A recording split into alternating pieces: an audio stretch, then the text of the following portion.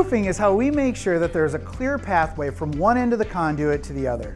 Sending these little scouts through the conduit is an important step that will help prevent costly cable breakage or installation failure later on. In this section, Mike shows us how to use the proofing supplies included in your kit to make sure that you've got your ducts in a row. Before you do any actual fiber installation, you're going to want to proof the integrity of your duct. Here we have our pressure test and proofing accessories kit. First thing we're going to want to do is we're going to want to go to the end of our duct run and install our cable grip on the end. This will catch the proofing ball as we shoot it through the conduit run.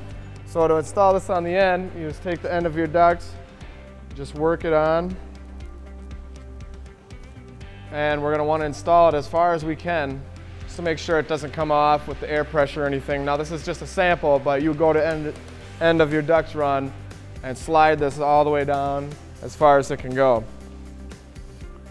Now that we have our cable grip installed at the end of our duct run, we'll come back to the beginning here, find our appropriate size proofing ball that's in our duct kit here, and we'll insert the proofing ball into the ID of the duct and let that slide down in there. And then we'll take our coupling, we'll insert our microduct coupling onto our duct, make sure it's fully seated in there so it doesn't come loose, and take our pressure test gun, couple it to the microduct coupling, and finally we'll take our air pressure hose and plug that into our pressure test gun. So you're all set to go. You got your proofing ball, you're coupled to the pressure gun with your air supply and the BB catcher at the end. And what we want to do is just squeeze and pressurize it up to 100 psi. Keep the pressure open and allow that proofing ball to travel through the entire length of your duct. You're generally going to want to wait about 2 minutes per kilometer of duct.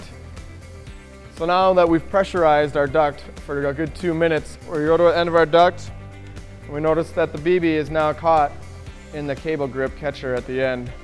That proves that your duct integrity is intact. There's no obstructions that'll prevent you from installing your fiber, and you're good to go.